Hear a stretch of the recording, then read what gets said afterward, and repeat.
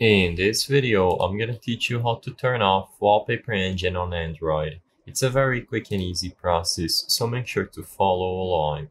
As you can see, I have a fully animated wallpaper that I'm using through Wallpaper Engine, and if I open up the app, you will be able to see it over here at the top.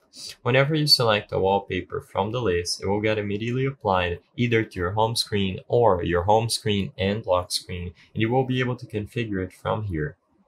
All you have to do to disable it completely and return back to your usual wallpaper is over here at the top right corner of the screen where you see this symbol that allows you to apply the wallpaper. All you have to do is hold down on it. So as you can see over here at the top right, just hold it down on this button and you will get these two options: preview and apply, and finally disable wallpaper engine. Simply select this option, and as you can see, if I go back, my wallpaper has been reverted to my default one. Alternatively, if you are still having problems with the app, what you might want to consider doing is completely uninstalling Wallpaper Engine. Regardless of which option you choose, the wallpaper will be restored and Wallpaper Engine will go away.